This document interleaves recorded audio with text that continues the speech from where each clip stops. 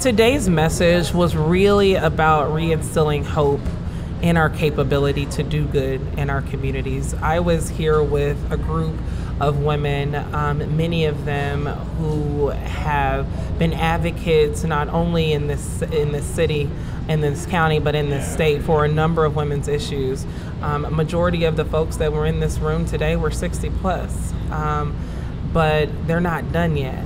You know, the women were telling me a lot of these issues that are happening right now with the Supreme Court don't impact me, but I care too much about the future of other women who are coming after me. And so it's becoming personal for a lot of folks beyond the regular everyday issues that they're facing, because this is also a group that challenges with the lack of access to affordable healthcare services. This is also a group who's seeing their schools fall by the wayside. This is also a group who's seeing their kids leave the state and having their grandkids in other states, and they have to commute to spend time with their families, and they believe in Iowa, and they want it to be the Iowa that they love and treasure for generations to come. And today's message was, we're not done yet. We're not done yet. We've got more fight, and we know that this state is worth fighting for, so we're going to put in the work.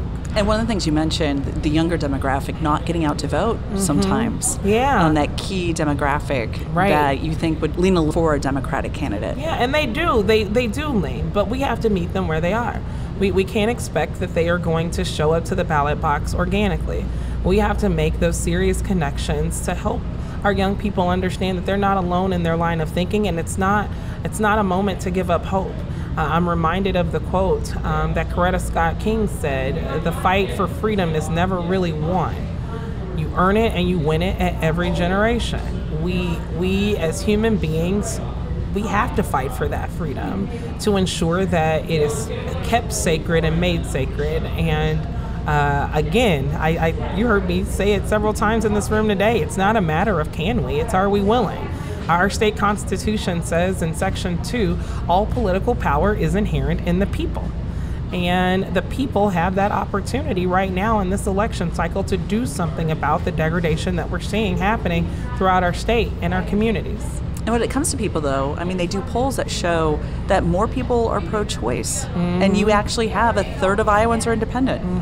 We are in a majority pro-choice state. And so our current governor being proud about the decision that came out on Friday is yet another signal to us that she is not concerned about doing what's best for all of Iowa. She is taking her calls from folks outside of this state and signing legislation and pushing movements that are of no value to this state. Her message, when she was loud and proud about that decision on Friday, was not for us in Iowa. It was for whatever political positions that she wants to abide by, but it wasn't good for us. And so I'm of the mindset that our governor has got to be good for Iowa and focused on this state. And we have an opportunity to change the position of our leadership right now by utilizing this elections process. And so that's, again, why I'm motivating folks that we can do this, because the vote is mighty. It is mighty, and our democracy only works if people participate. And I want to encourage everybody out there, despite how they may feel about the current political climate or their right to vote, that it is sacred, it is precious, and I want to hear their voice, whether they want to vote for me or not. I want to hear their voice, because I'm a former basketball coach. I want the score to be fair. And the way the score is fair is we get as many people out there engaged in this process as possible.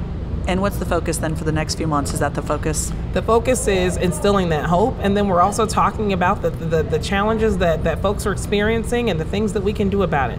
So we look at our education system. This is a state that was once number one in education. And under this leadership, we've fallen farther and farther down the list, 18, 19, 20. And we know as Iowans, that's not where we belong. We know that's not where we belong. But needless to say, we also know we can get back there. We can improve our education system by expanding opportunities to early childhood education to 3 and 4-year-olds. We can improve our education system by also ensuring that once our students graduate from high school, that they're not only prepared to go to college or technical school, but if they just so happen to want to get a job after high school, if they just so want to happen to get a job, that should be accessible to them. And I only want them to have to work one job to make ends meet. How do we do that? We get the trades back into the school. Right now, we need to fill 91,000 jobs today.